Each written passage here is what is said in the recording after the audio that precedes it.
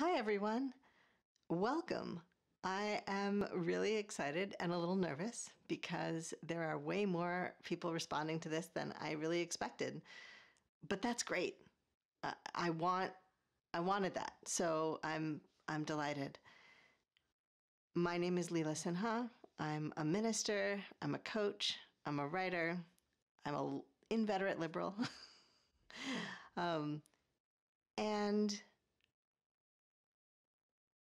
And all of those things come together for me.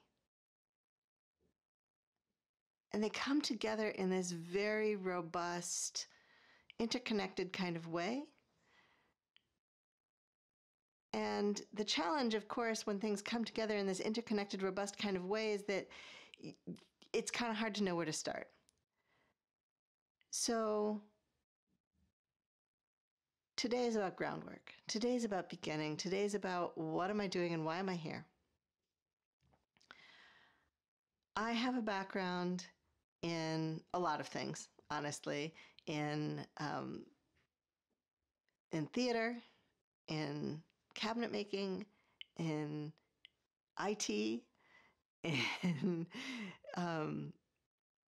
in coaching, in ministry, all of these things, right? All of these pieces in sexuality education.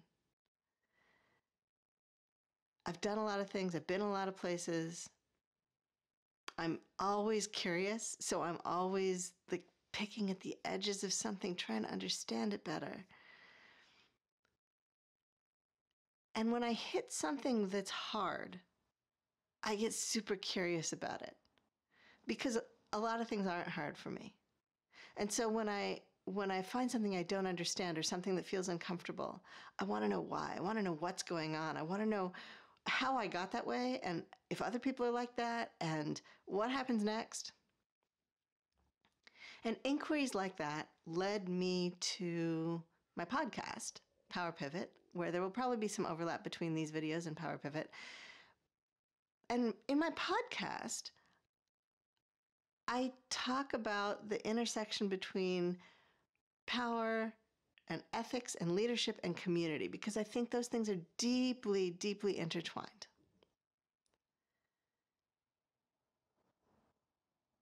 And as a coach and a consultant, I end up working with change and discomfort.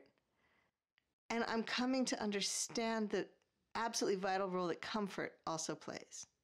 So if you want change to happen, then you have to create enough comfort in other places that the person can handle the change. And if you don't do that, then you end up with somebody who's extremely stressed and who has a lot of trouble making those changes, even if they want to make them.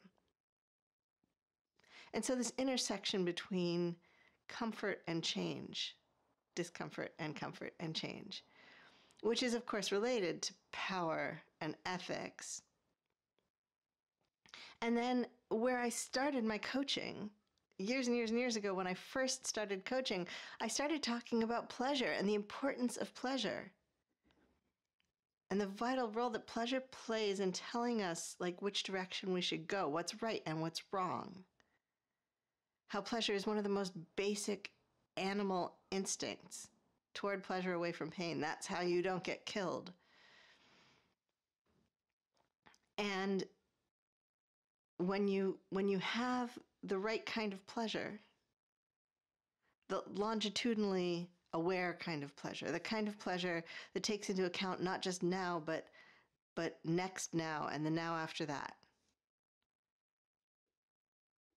When you have that kind of pleasure and you're aware of those signals in your body and in your brain and in your life, then you know what to do. You have a knowing most of the time about what to do. And the moments where that knowing is not clear or where that knowing conflicts with other knowing are those moments that we call ethical dilemmas.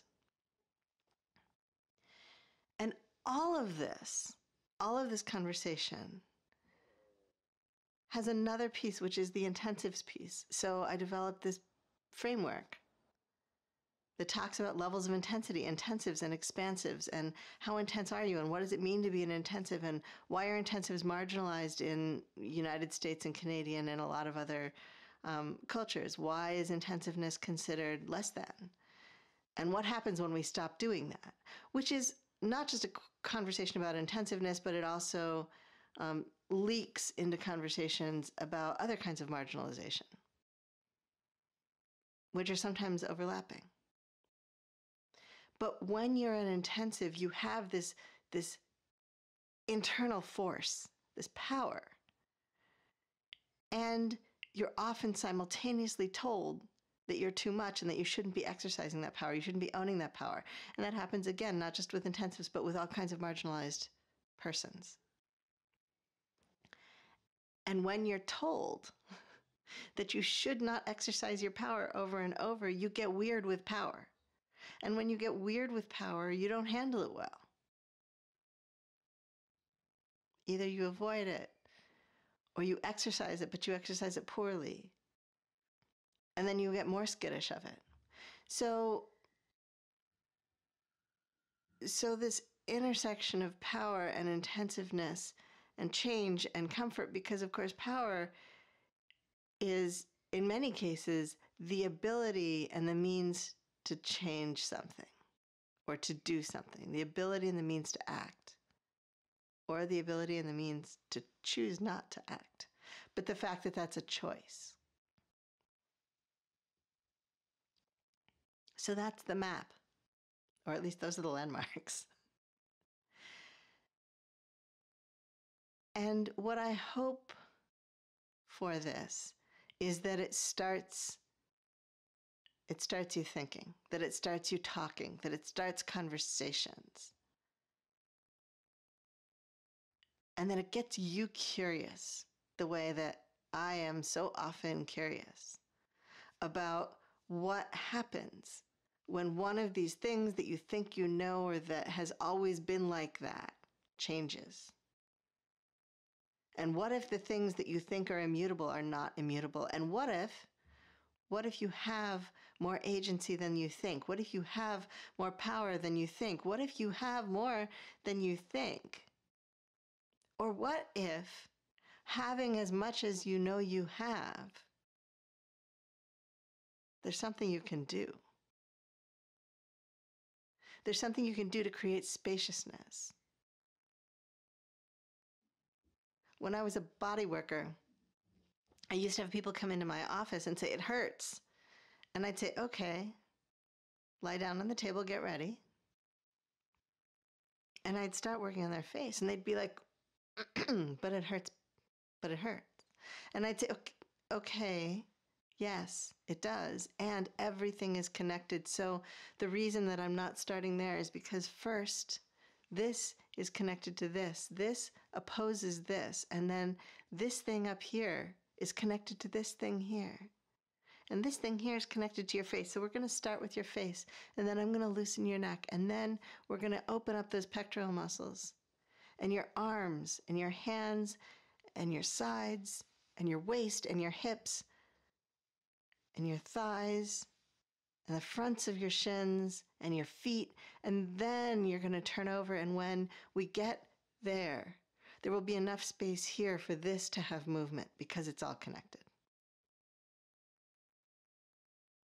So what I'm hoping is that when we do this, this creates enough space here for this to have movement. Whatever this is, whatever is causing you discomfort or pain or the inability to change something that's really important to you, we have to create that spaciousness first. We have to create the mobility first in the whole system. This is why massage and chiropractic go together, because unless you loosen the muscles, the bones can't move. Or if they do move, they go right back to where they used to be. And meanwhile, it's really uncomfortable because those muscles are too tight. So let's open up the system. Let's open up the whole system. Let's get these conversations moving. Let's get this blood flowing. Let's get these doors open. not just for the theoretical sake of opening doors. I love academia for what it is, but it's not enough for me. Academia is not enough. Just thinking is not enough. We need some practical applications. We need some on-the-ground changes. We need some claiming of power. We need some acknowledging of power. We need some ethics in with our power. We need to talk about how we are in the world and how we can be even better in the world and how we can get rest in the world. As we move, how do we rest in motion? How do we keep moving and get enough sleep and get enough food?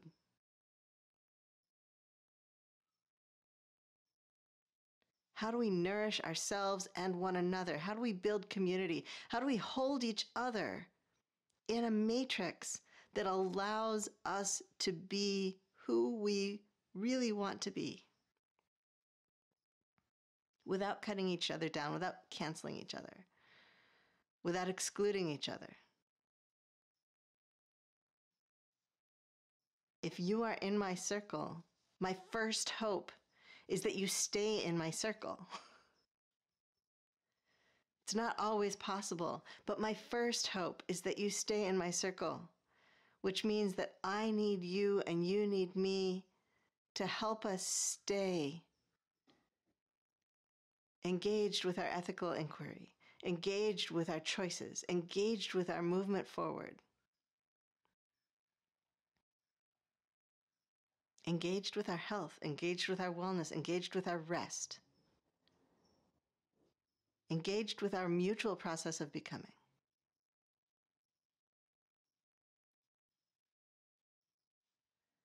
We need each other. We need our inquiries. We need our questions. We need our comfort. We need our reassurance. We need our constancy.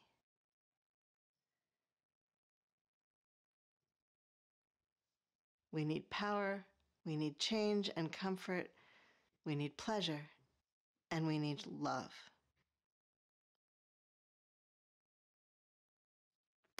I'm glad you're here. I don't know what this is becoming, but I'm delighted that you've chosen to join the journey. Talk with you soon.